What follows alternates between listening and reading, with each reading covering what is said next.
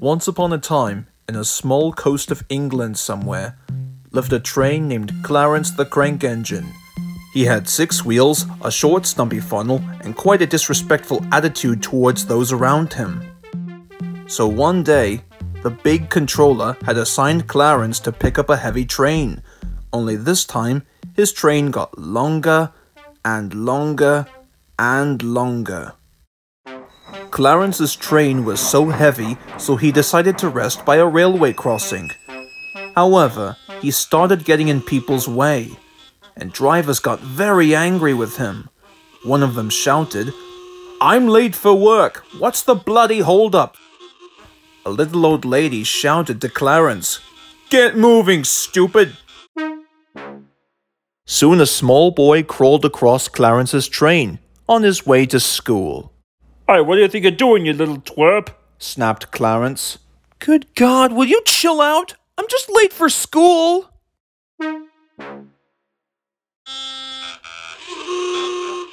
"But I can't move over. I don't have any room." Wait, excuse me?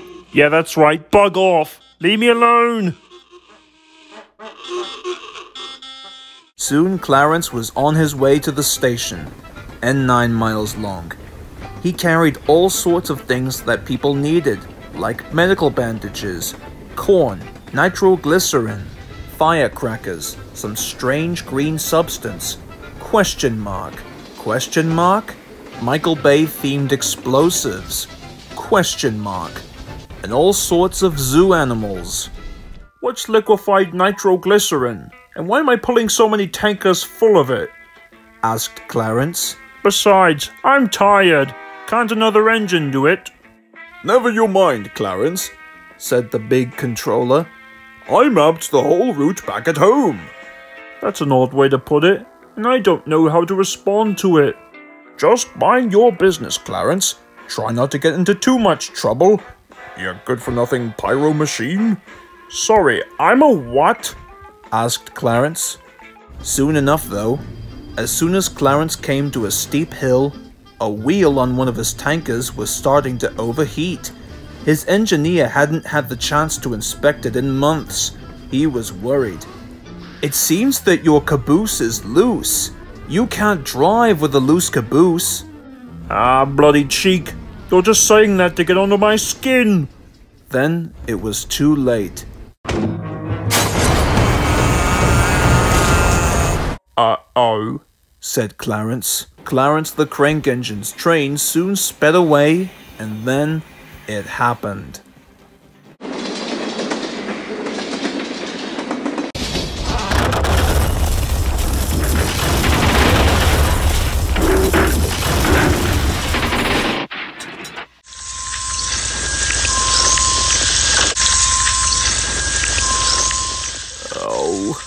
Oh well, said Clarence.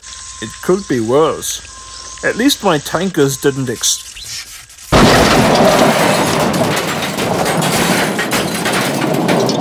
Meanwhile, on the other side of the coast...